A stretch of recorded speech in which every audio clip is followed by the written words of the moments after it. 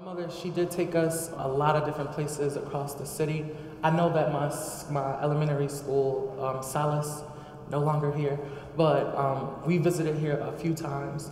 But art has always just played such a big role in my life, and especially black art in particular. My mother, she made sure that we were exposed to that as children, and seeing it, living it, it stuck with me, and I wanted to put my spin on these pictures, you know, that lived on my walls as a child.